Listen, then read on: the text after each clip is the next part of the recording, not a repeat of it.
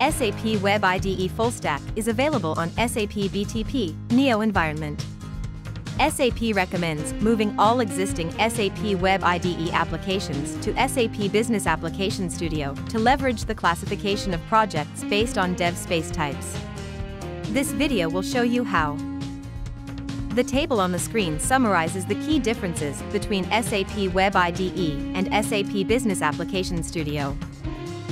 In this example, we'll migrate a project created in SAP Web IDE using the server-side JavaScript, XSJS, compatibility layer as an example of the migration process.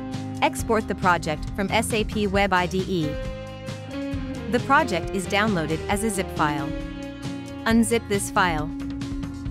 In SAP Business Application Studio, open the project folder using the menu path file, Open, as shown in this figure. Select the project folder and then click Open. Drag and drop the exported and unzipped folder into the projects area. Open a new terminal by following the menu path Terminal, New Terminal.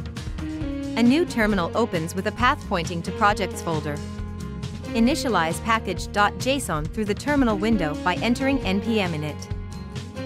Enter the information prompted for in the terminal.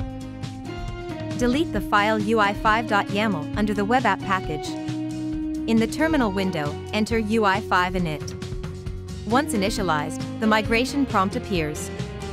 Click on Start Migration. Click on the Start Migration button again. The results of the migration process are displayed automatically by the system. The project structure changes as additional files are automatically added by the previous steps. You're now ready to build and run the project in SAP Business Application Studio.